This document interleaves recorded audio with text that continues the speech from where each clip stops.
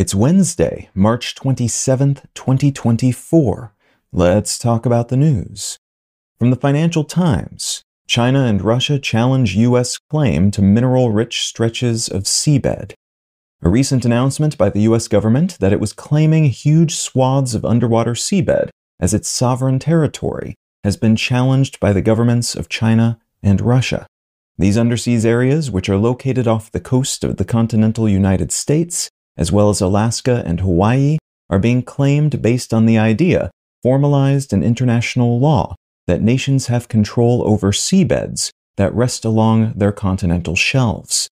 This extended claimed territory is collectively about the size of 2 Californias, and such areas are considered to be increasingly vital as a bunch of important infrastructure, like undersea communications cables, are located along such seabeds, and because resources necessary to electrify economies and move away from fossil fuels are also available in these areas, raising the possibility that they could be mined someday, though the volume of such minerals that could be harvested and the seriousness of the damage caused by mining in these underwater ecosystems is still being looked into. From Reuters, Venezuela opposition again without candidate as Lloris unable to register.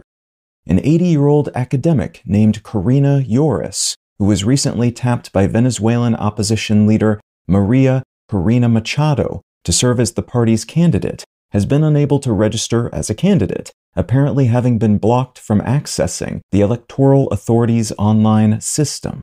Machado, who won more than 90% of opposition votes in a primary election last October, was barred from running for office by President Maduro's government, Maduro having long been accused of rigging elections and having told his supporters just last month, quote, "We're going to win by hook or by crook. We're going to win always," end quote. Lloris was selected to serve as the candidate because Machado was barred, while people close to her were arrested as part of an apparent intimidation campaign by the government. It looks like Lloris will be unable to run too, though, which makes it more likely Maduro will run essentially unopposed in the country's anticipated July election, which in turn may lead to a dissolution of his government's agreement with the United States to lift sanctions on the country's oil exports, that lifting predicated on allowing a fair and free election to take place.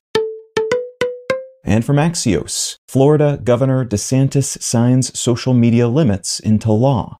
The governor of Florida, Ron DeSantis, has signed a controversial law that will place limits on the ability of residents under the age of 16 to access social media. This law will take effect on July 1st if lawsuits from social media companies fail to prevent its implementation, and once in effect, it will prevent kids under the age of 13 from using some social media platforms, and will require that those ages 14 and 15 attain parental consent to access the same. This law also bans minors from accessing adult websites and will require age verification on such sites within the state, which would necessitate users provide facial scans or photo IDs, similar to a law that was recently implemented in Texas, and which is being challenged by free speech advocates. If you're finding some value in One Sentence News, consider leaving a quick review wherever you get your podcasts and/or sharing the show with a friend. You can find out more about this show or subscribe to the email version at onesentencenews.com, and you can support this and other related projects like the Let's Know Things and Brain Lenses podcasts at understandery.com.